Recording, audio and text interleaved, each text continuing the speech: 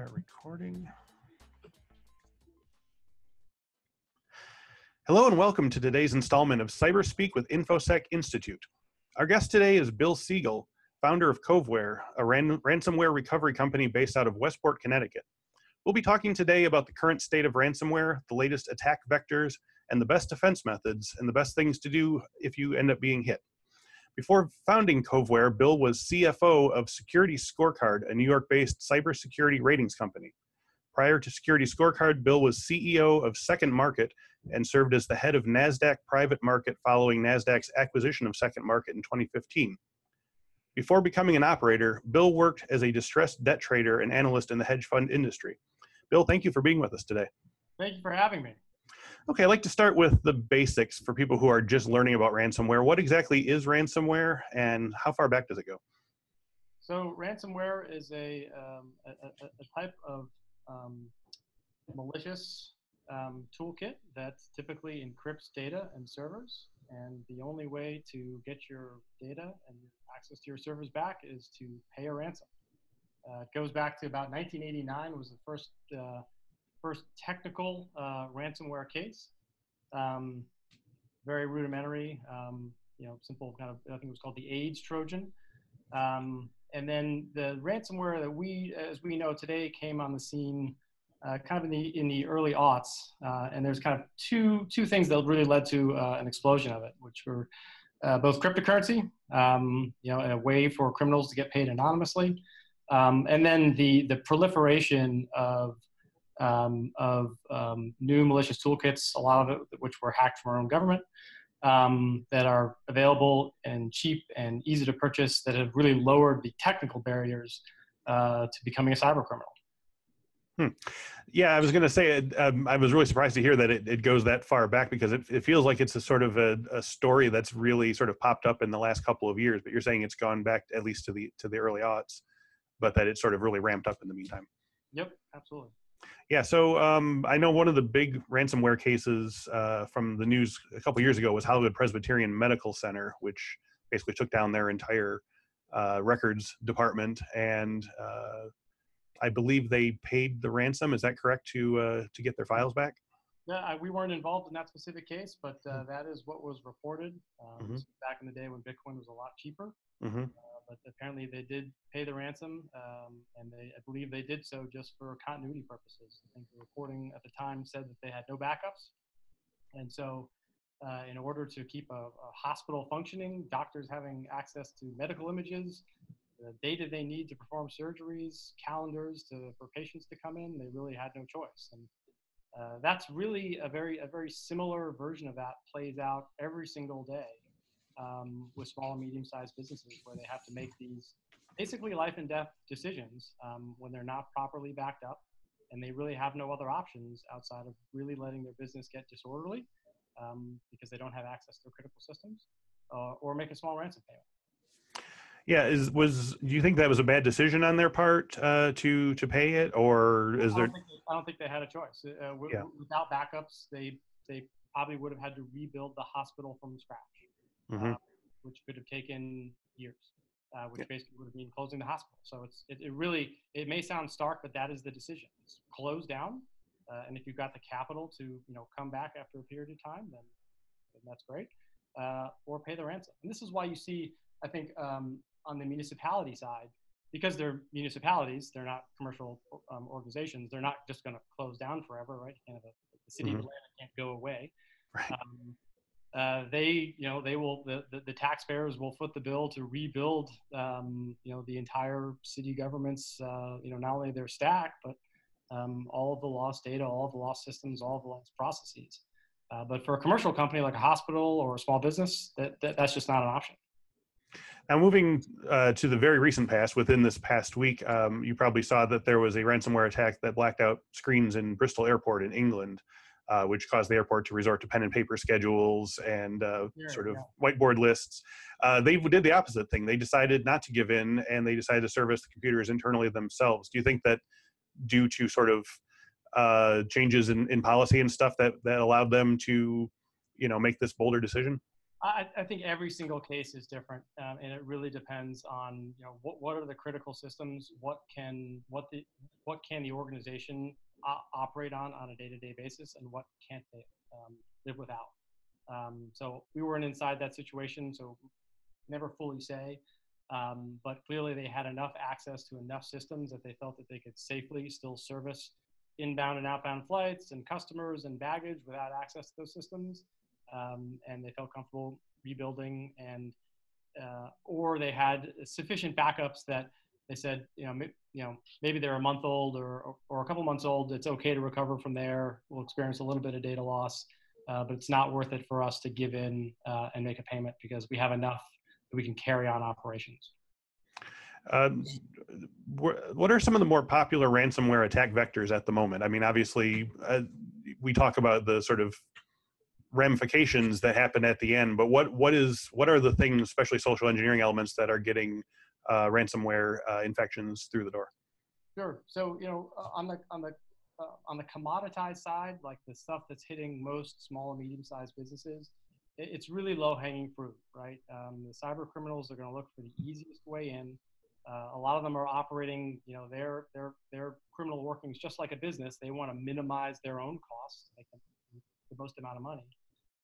And so they'll go after the lowest hanging fruit. And right now, I would say the vast majority of cases that we're handling on a daily basis are access via RDP. So either totally unsecured or weakly secured and able to be brute forced. And then once inside, with that level of access, the attackers are able to do one of two things. They either sell those credentials again to another criminal group that then actually goes in and lays the malware, or they're going in and they're hopscotching across the networks, laying the files in strategic areas to ensure that the most amount of servers, the most amount of machines get infected, and then waiting for the business to come back online and realize that they're locked up. But I would say right now it is alarming the number of companies that continue to leave RDP access either totally unsecured or really weakly secured. And I think small businesses really think that we're small, we're off the radar, we're not going to be targeted. They don't really understand how easy it is to mass scanning techniques that these groups use just to search for these IP addresses that are weakly secured, and just how easy it is to brute force access. Do you notice at all if the sort of the big ticket, big news item ransomware stories have changed behaviors at all? It sounds like you're saying that people are sort of repeating the same mistakes over and over. You'd like to think that they are, but sadly they're not. Small and medium-sized businesses don't have access to the big budgets, and they do still assume that they're not going to be targeted. They read it in the news and they figure, well, I'm so small and my footprint's so small. How could I ever be a victim? It's not going to happen to me. So right. I don't think it's changing behavior, unfortunately. So going to, okay, so let's sort of talk sort of practical things. Assuming you get the notification on your screen, the red page of death that says, ransomware has been infected your system, what would be the first steps you would take to make sure that it doesn't spread, if that's even possible, or not to make it worse? Sure. So the first piece of practical advice is take a deep breath, right? Mm-hmm. A lot of people, panic. They don't know what to do. A lot of employees don't report it to IT because they're embarrassed. So the first step is pause, take a deep breath. Hopefully you work for the type of organization where, you get in trouble for not saying something, but for raising your hand and saying there's a problem, no one gets in trouble for that. From a technical perspective, it's important to isolate the machine quickly. So unplugging the Ethernet cable and disconnecting it from Wi-Fi are really the first things that should be done to the machine.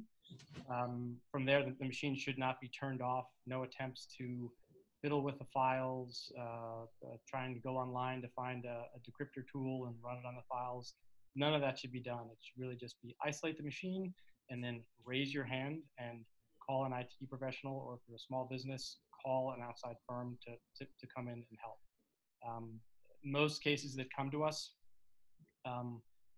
after several days of trying to figure out a solution on your own, seeing if you can even decrypt the files on your own through some method, And a lot of time is spent, a lot of downtime costs are wasted before the company kind of capitulates and comes to the point of raising their hand and asking for help. So if there's one piece of advice, it's immediately ask for help, because downtime is what kills companies. It's not the cost of the ransom out there. Average ransom these days is $1,000, $1,500.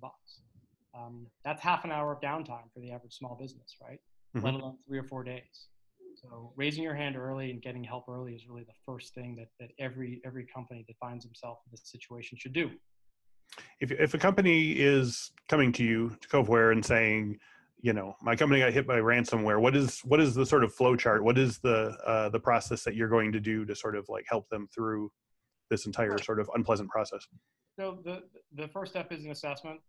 We're going to pick up some information from the company, basic information on what they're seeing on their screen, text of the ransom notice, the file extension that's been appended to the encrypted files, how they think it got in, if there's internal IT, if they noticed like a rogue RDP session, or, remote access installed on, some employee's machine, maybe an employee got phished. So we're going to do an assessment. We're going to attempt to do 2 things. We're going to identify the strain of ransomware to determine if it's been decrypted before. If it has, that's kind of rare, but if it has, we can point them directly to the manufacturer that's published the open source decryptor tool, and that's great. Just send them on their way. If they haven't, we're going to identify it. We're going to plug it into our own database of cases to determine the severity. What's the spread rate risk within the own company, the prevalence out in the wild, the relative cost, and then we'll start walking down the decision tree of if we need to make a payment, what does that look like? Have prior cases with the same strain been negotiated successfully, and to what levels? And what the success rate is on payment? How likely are you to actually get the decryptor tool? And then that's about half the battle. The decryptor tools themselves are their own kind of beast. They're fluky. They have their nuances to them, so we have tear sheets on those as well. So provided we do get the decryptor tool and key, we can help the internal IT or their outsourced IT help actually run the decryptor tool to the maximum success rate as possible to achieve the highest amount of data recovery. So we're essentially able to lay out a decision tree and probabilities of success at each of these steps before they even have to make the decision of engaging with us. Is there a fair amount of negotiation involved with ransomware agents? I mean, is it really just kind of pay the fee, or are there sort of like actual kind of like, text negotiations, word for word negotiations, so forth? So it depends. There are certain ransomware types and certain attacker groups that we've identified that there's no point to trying to negotiate, and there's others that we've had success negotiating with. And we're able to make that identification early on in the process and guide the company, because that affects time and cost of recovery ultimately, right?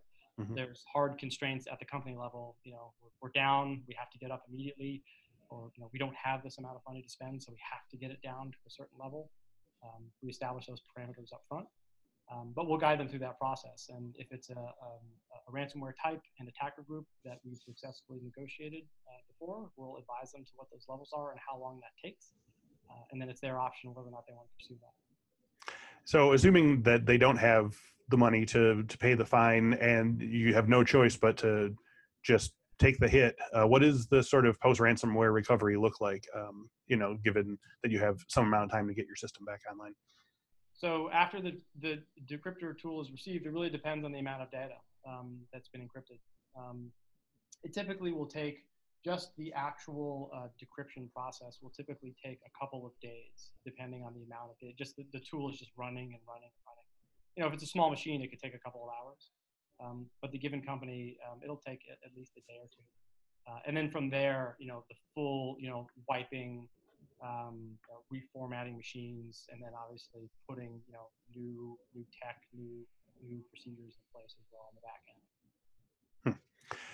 So obviously there's a lot of different options once you get hit, but sort of what up front, what do you think sort of educational programs should be in place? What you mentioned sort of closing the security backdoors and stuff, but do you have any sort of like educational or security awareness strategies for general staffers to avoid ransomware? For sure. So part of our service, we're a 100% channel company, so we distribute through the managed service provider and our channel.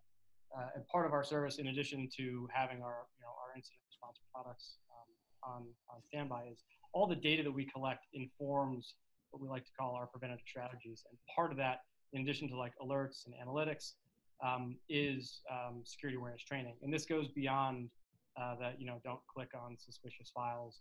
What we'll do is we'll observe, things like RDP, but I would say like the brute forcing of RDP is about half of it. The other half is employees getting phished. And so we'll look at the specific ways that it's happening. And when we see a pattern, we'll write it up and put it into a deck and send it out to our partners and say, this is what's going on right now. We've seen 10 cases over the past 7 business days. Please advise your clients that they need to be careful of this because it's going on currently. So that it's a big part of prevention, right? The employees at the company are always the weakest link in the chain, and no amount of training is really enough. What we also do is we try and contextualize it because training can be boring. Mm-hmm. So for instance, with phishing, we'll have our partners demonstrate how easy it is to phish people, right? Because people think, well, you got to be some technical person. Well, you just go to these websites and you punch in the email address you want to show up, and you punch in the person you want it to go to, and you send it to someone that's sitting in the audience, and you watch it pop up on their phone, and they say, oh my God, Donald Trump sent me an email.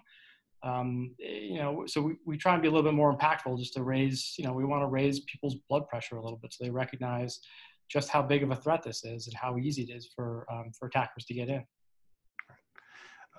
In the last couple of years, ransomware has really risen in terms of costs of damages and fees and recoveries. They're saying now that it's estimated to cost up to $11.5 billion in 2019, up from $5 billion in 2017 and $325 million in 2015. Do you think these huge jumps in cost and damage, as they're reported in the news, have changed at all the way people are viewing ransomware? Do you think people are realizing it's more of a threat, or are like you say, are they still saying, well, I'm a small company and they're just not gonna... Well, I think it's tipped to the point now where with the proportion of companies that are getting hit, I think word of mouth does a better job of raising awareness than security. When we put out a report that's got scary numbers on it, or the security firms put out reports, I think when the business across the street or your neighbor, when they experience it, that's when it starts to hit home. Right. And within the high proportion of businesses that get attacked every year, I think it's starting to tip to that point. But there's still a big reluctance to spend and make improvements. And what a lot of companies don't realize also is you can't spend on this every 5 years. Like it's a consistent investment in IT is your best antidote to these things. You have to be patching, right? You need to upgrade.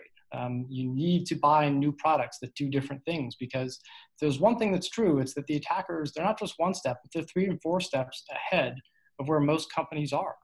And you got to bring yourself up to speed. Otherwise it's just a numbers game. Now we've mentioned, obviously ransomware has gotten more and more complex, and you mentioned that there are a lot more sort of services available, and we're really seeing with platforms like Cerber and Satan that there's that these sort of ransomware as a service sort of elements are allowing people to hire large-scale organizations that can provide them with professional-grade ransomware, in exchange for a percentage of the final take. With the bad guys shifting from independent actors to multi-tiered organizations to now, companies that can fuel even the most inexperienced hackers, how is the strategy going to be shifted, do you think, to keep ahead of all of this mayhem? Well, it's just going to make attacks more prevalent, and frankly, the downside of ransomware as a service is you end up with non-technical attackers, and non-technical attackers are harder to deal with. We're dealing with several right now that we're confident are ransomware as a service. Like there is a technical author behind it, but the people that you have to communicate with are non-technical, and they are much more difficult to deal with. They don't communicate well. Their hours are very strange. They are prone to disappearing for periods of time. And that can impact data recovery rates at the end of the day. That's all that really matters at the end of the day. So unfortunately, it's not good for small businesses because your odds of achieving a good outcome are less, especially if you do it on your own. You know, we see a lot of folks, they get discouraged because, oh, we sent them an email and they didn't reply, and so we just kind of gave up. And it's like, well, you know, these aren't upstanding citizens manning the Microsoft support phones. All right, they're God knows where they are doing what. Like, you have to be very persistent. You have to follow up with them constantly. Like, you have to communicate them in a very simple way. You can't use, you have to anticipate their dialect and whatnot. So it makes it just a lot harder to achieve a good outcome at the end of the day. But this is the way it's going, unfortunately. That's really interesting. It seems that people who are bad at ransomware are actually more dangerous than people who are good at ransomware. Oh, for sure. Huh. So what do you think the state of ransomware is going to be in the years to come, other than lots more of it? Well, there's going to be a lot more of it. This is a game of catch the mouse. Right. And unfortunately, with RDP, like, if I could broadcast to the world that every small business go and configure their RDP settings properly, or put 2FA in front of it, or just close it down entirely and use a different service, the amount of ransomware that's going on right now would drop probably 90%, literally within a week. Now, that being said, it would come back. They would find a new attack vector. Mm-hmm. They would come in a different way, but that's what we have to do, right? We have to, as a global community that is trying to improve the security of every company, we have to move, everybody, at the lower end of security hygiene, everybody has to move up together. And if you can collectively raise that bar, then the attackers have to get more sophisticated. If there's one real truth to this world, it's, while the amount of attacks has, skyrocketed exponentially, to your earlier point, the technical sophistication of the attackers has plummeted. And we, as a security community, would do ourselves a great favor by forcing the attackers to raise their own technical bar, because it will limit the amount of people that can actually do it, right? And so one of the things that we kind of strive to in our own mission, and our mission as a company is to end ransomware, period, is to force the attackers to raise their own game. So it's harder to get into the lowest, the lowest hanging fruit on the corporate spectrum. But it's a hard challenge, but that's the world we live in right now. So that particular tactic, like, what would you need from companies to sort of get ransomware people to raise their game, as you say? What would, if you could sort of enact one law or one policy, like, what would it take to sort of make that a full-scale phenomenon? Sure. I would say that honestly, a good question. Security awareness training, number one. Like, I would. Here's an interesting stat. I did this research once. I calculated the amount of money that companies spend on like HR training, right? Sexual harassment training, workplace behavior training, relative to the cost of lawsuits that the average company pays for HR-related lawsuits. And then when you compare that to losses from downtime from ransomware or cyber attacks relative to the amount that they spend on security awareness training, it's totally lopsided. Companies need to spend at least a commiserate amount, right, to make it apples to apples on security awareness training relative to the costs and risks of HR-related losses, and they're not. So if there's one thing I would say, like, just take a practical look at the amount that you spend to train your employees to behave properly in the workplace so that you don't expose your company to risk, and the amount that you spend to ensure that your employees don't click on malicious files and bring the whole company down. And I think most companies, if they did that exercise, would realize that they are vastly investing in these areas, and that they need to balance it out. And that doesn't mean don't spend on the HR side. That's right. Still very important, but it's, spend a commiserate amount at least on the IT side. And that sounds like a pretty good prescription with which to wrap up today's discussion. So Bill Siegel, thank you very much for your insights today on ransomware. Thank you very much for having me. Okay, and thank you all for listening and watching. If you enjoyed today's video, you can find many more on our YouTube page. Just go to YouTube and type in Infosec Institute to check out our collection of tutorials, interviews, and past webinars. If you'd rather have us in your ears during your workday, all of our videos are also available as audio podcasts. Please visit infosecinstitute.com/cyberspeak for the full list of episodes. If you'd like to qualify for a free pair of headphones, podcast listeners can also go to infosec.institute.com/podcast and sign up.